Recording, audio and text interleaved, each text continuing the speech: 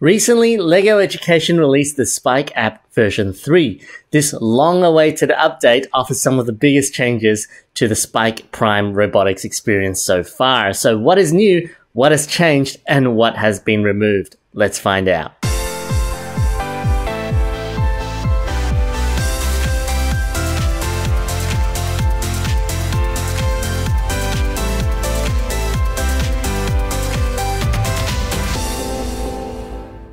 G'day, I'm Mr. Code. Now, when you go to the LEGO Education software page, there is a warning about upgrading to Spike app version 3. First of all programs that were written in version 2 are no longer compatible with version 3. And secondly, Python programming is not yet available in this version, so it is coming in a later update. If you are using projects written in version 2 or in Python, then avoid the upgrade or download the legacy app instead. I want to add a third note here as well. If you update your Spike Hub to version 3, you can't easily downgrade back to version 2. In the past, when you connect the hub to a computer with a different version of Spike, it will automatically update the hub to the computer's version. With version 3, the only way to downgrade is to use the LEGO Hub Downgrade tool. So I'll leave a link in the description, but basically it is a bit of a hassle, so don't upgrade until you're sure you're ready for it. Now, the first thing I wanted to test is this much publicized new Bluetooth connection experience. I think the best way to do that is to do a little bit of a test. So I have on my table our LEGO robot. I'm going to set up a bit of a timer here as well. And then I am going to try to connect with my Spike Prime app. So here on my Spike Prime app, I'll get it started up. Don't show this again. We are going to test with Spike app version 3 in a moment. We're going to use Spike app version 2 first. You can see up at the top here, we're using 2.0.9. Just to see what the before and after results are. Okay, so let's go create a new project into Word blocks.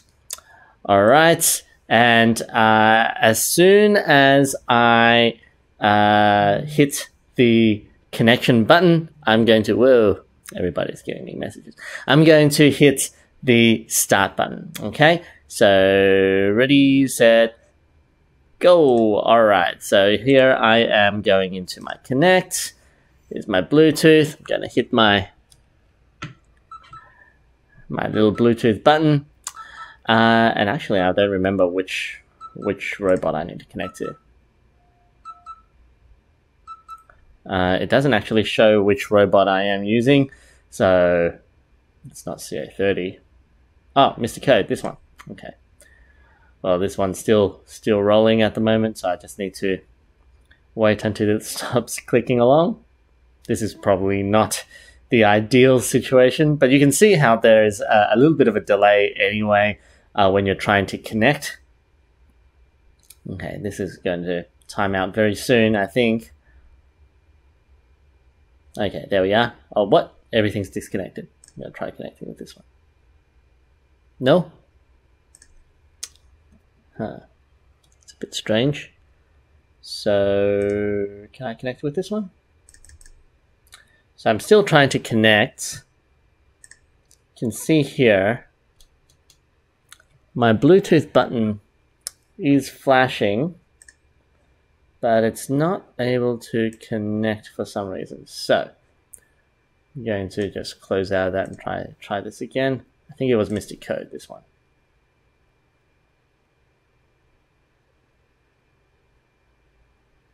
No? All right, it's connected now. Oh, finally. Oh, I'm going to press the stop button on my stopwatch. And you can see here, it took me about 1:30. If I had known exactly what my name of my hub was called, I probably would have been able to connect quicker, maybe a minute earlier. But let's see what the experience is like now that we have downloaded version 3. Okay, so one thing to notice is that with the new app, the light is green instead of white. It's flashing orange right now because it's starting to run low on battery. But let's have a look at our connection experience. So here we have our app. As soon as I hit the connect button, I'm going to hit start on my stopwatch. Okay, 3, 2, 1, go. All right, so we're going to hit connect. Yep, it's showing green. Hit that. Turn on Bluetooth. Okay. Well, as soon as I hit Bluetooth, Raphael pops up. I just hit connect. Ah, all done. Very, very quick. Successfully connected. You see that? So that was about 16 seconds, 16, 17 seconds. Much quicker than version 2.09. I'm pretty impressed with this, and it makes it more stable and more consistent when you are in a classroom environment as well. Another welcome update is the faster program switching and running speed. All the little clicks and beeps of the hub have been removed in favor of a snappier interface and program startup. So let me demonstrate what it's like with version 2 first. Okay, so here with my version 2 app, I'm going to make it simply move forward for a little bit. Okay, as soon as I press the button, you're going to notice that in version 2, our robot makes a few beeps and clicks before it even runs the program. So here, I'm going to press the play button. Okay, so there was a little bit of a beep and a click. I'll try it again.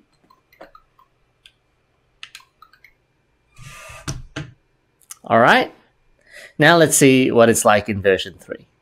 So when I go into our app, go back to the project, going to put in my motors and then move forward for 10 centimeters again. All right, as soon as I press play, we're going to see how we have got rid of the beeps and clicks of the app. All right, so it's much more snappy. It doesn't make any clicks anymore, even when I'm pressing the button to navigate between the different programs. There's no longer any animation, which is nice because it means that if you're in a competition environment, then you're not going to have to wait till these animations go and save some of those precious seconds. So here, back in the 0 position, I press go. The app just starts. Okay, no more beeps and clicks. And you know what's even better than seeing your program start up quickly? Getting notifications right on time as soon as I post a new Spike Prime video. If this video helps you out in any way, then please consider subscribing and turning on notifications to support my channel. Let's see what else has changed in Spike App 3.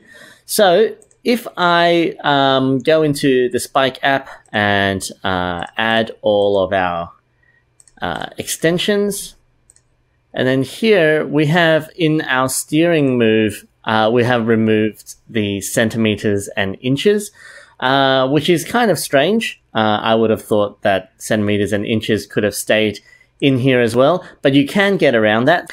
So all I do is check out my motor rotation, so it's 17.5, and then I can keep using this move for your steering angle and keep it at rotations.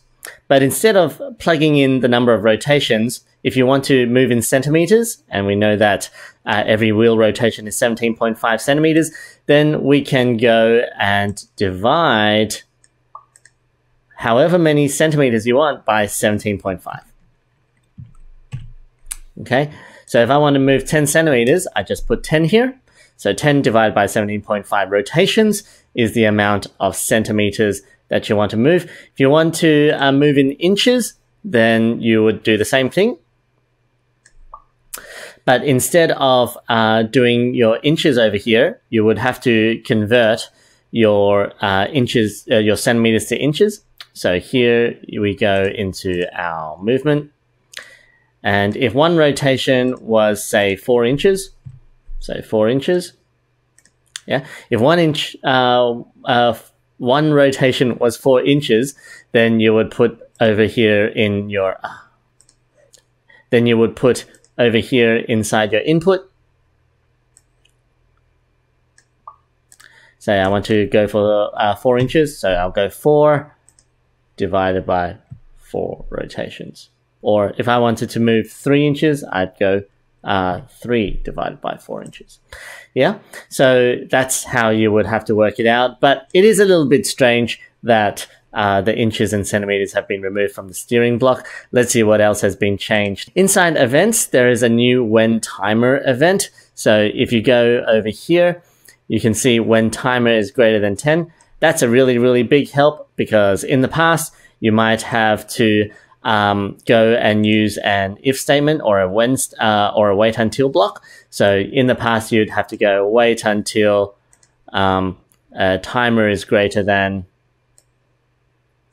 however many seconds. So let's say 10 seconds, and then you'd have to put in the timer block like that. But now there is a actual event for that. So that saves you from having to construct these timer wait until blocks, which is kind of nice. If you keep going down to our sensors, you'll see that there's no longer a loudness sensor, which I guess is okay because we don't use it very often, but it is still strange that it has been removed. Maybe it will be added back in a future update. Everything else seems to be the same, except for in more motors and more movement. So in more motors, the run for at speed has been removed, and also the stall detection has been removed. And inside more movement, pretty much all the blocks have been removed except for these starter at speed block using the tank move, and also the brake and acceleration modes. Everything else has been removed from more movement. I suspect it's because they were not as popular, but I guess we'll have to wait and see. Maybe it will be re-added back in a future update. I want to thank the sponsor of today's video, More Educational. Ever since Creator Academy started making LEGO education videos, we have been greatly supported by the experts at More Educational. They're an authorized partner of LEGO Education with over 20 years experience working with LEGO education products. So if you're in Australia and you want to buy genuine LEGO education products like the ones shown in this video, then make sure you visit the More Educational website. That's it from me today. What do you think of Spike App version 3? Make sure you leave your comments in the comment section below. I'll see you later. Bye-bye.